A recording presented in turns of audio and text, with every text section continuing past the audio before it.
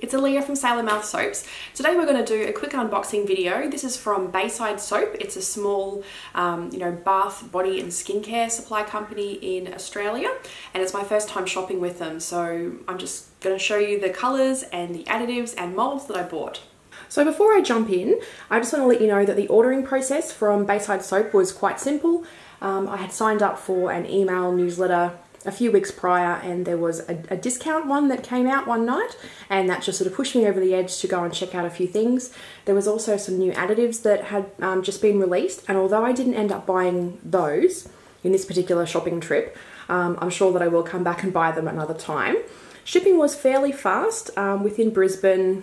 For some reason that always seems to take a bit longer than you would expect, but it was dispatched the next day, and if Australia Post takes 2 days to deliver it, that's not anything to do with Bayside Soap. That's just the way Australia Post is with all the different distribution centres. But yeah, so it arrived nice and safely. Let's take a look.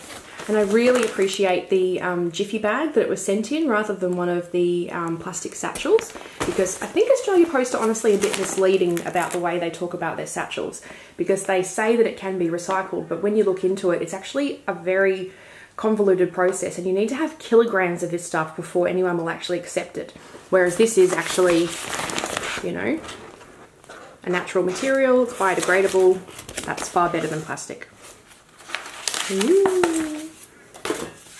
Okay, beetroot powder, so nice. So that works out to be about 56 grams, which is, quite a lot.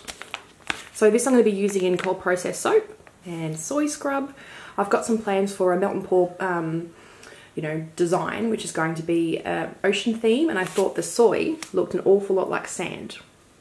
And even though I've got like almond and walnut and all those other kind of scrubby additives already, this just seemed like it was, sand. The perfect sand additive, my brain today. Wow, and this is, I haven't used any of Crafter's Choice colours before, so this is quite different from what I'm used to seeing, but it's such a big bottle compared to what you get from Aussie Soap Supplies. Their 15ml bottles is what I would normally get. So stained glass, brilliant, lemon, lime, liquid colour, and I think this is best for melt and pour.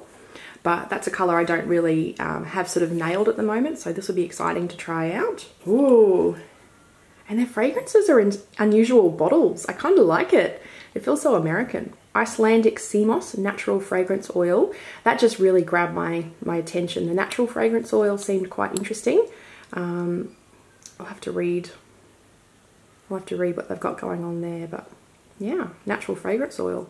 So I wonder why it's called natural fragrance oil instead of just essential oil, because that's what natural would, have me believe, that it's an essential oil. So I might have to look into what Crafter's Choice mean by that term, because yeah, they were only stocking 4 in the natural fragrance oil category, so that's really interesting, but I will have a sniff.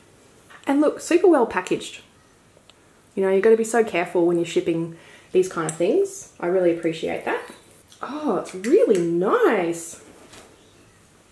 It's kind of like sea salt. It's a really spot on ocean scent. So this is amazing. That's what I will end up using in my, sort of mermaid ocean theme melt and pour. How cool! And this is exciting. I've just opened up this little parcel here, and there's a sample of madder root powder. Whee!